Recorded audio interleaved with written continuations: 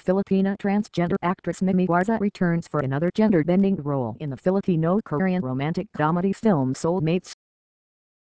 Juareza is best known for her controversial role in Eduardo Roy Jr.'s Quick Change. In the film, she played Dorina, a middle-aged transgender woman who earns a living by making other people beautiful. She won the Best Actor award at the 9th Cinemalaya Philippine Independent Film Festival in 2013 for that role. Having me as lead actor for the movie Quick Change is already a big achievement for me, and winning an award for the movie is just an add-on, she said. I'm so blessed because I didn't just have a movie, I won an award pot. It was her first acting role, and Juareza feels blessed that Cinemalaya recognized her acting prowess. Like what I've always said, my family is my inspiration. Anything I do is all for them. As long as I live, everything that I have is for my family, my mama, my siblings and their kids too, she said. Filming in Seoul. Juareza traveled to Seoul last September to film the Filipino-Korean romantic comedy Seoul Mates, directed by Filipino na Sang.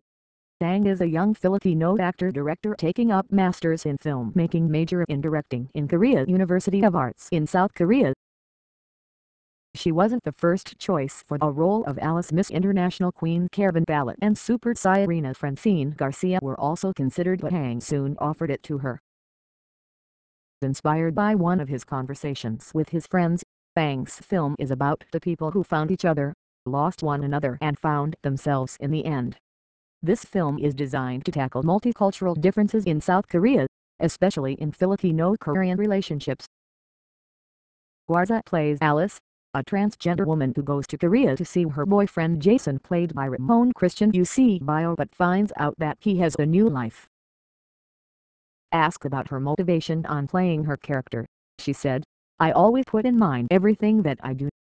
And everything that comes to life will just happen once. That is why I give it 100% or more, because maybe it's not gonna happen again." At 40, Juareza is proving that it is never too late to fulfill your dreams.